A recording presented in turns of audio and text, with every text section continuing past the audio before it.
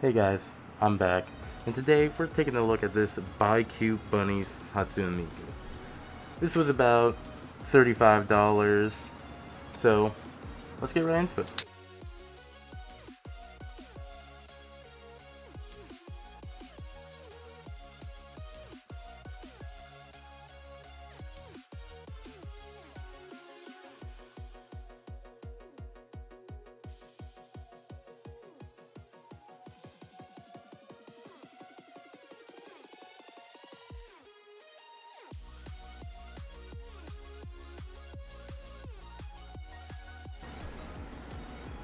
So this figure is pretty nice.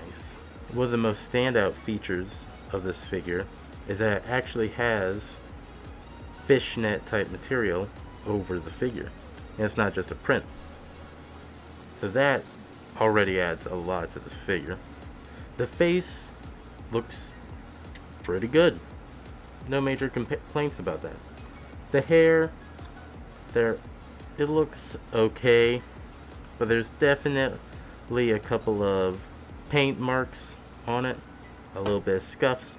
The bands on the arms look okay. They don't look great. The bunny suit itself looks very nice, a glossy black, and underneath of the back kind of cape part, it's nice that it has a little bit of that blue. Her heels look pretty good, except for the one that goes to the stand.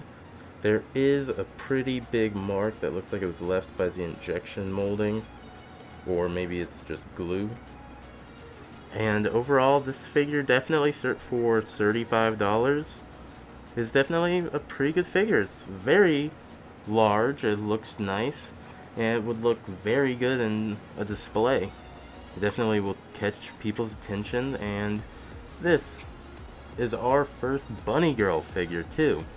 On what day is it?